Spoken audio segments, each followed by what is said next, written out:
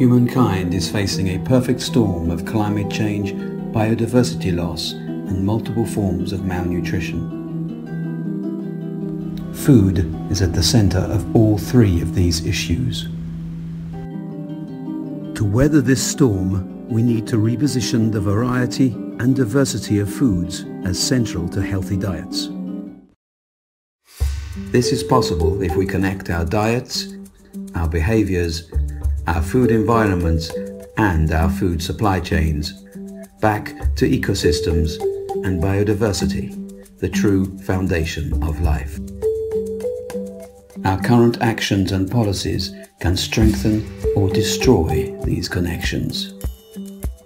To keep everything connected, we need to ensure that our actions and our policies respond together to the triple challenge of mitigating climate change, restoring biodiversity, and ensuring good nutrition.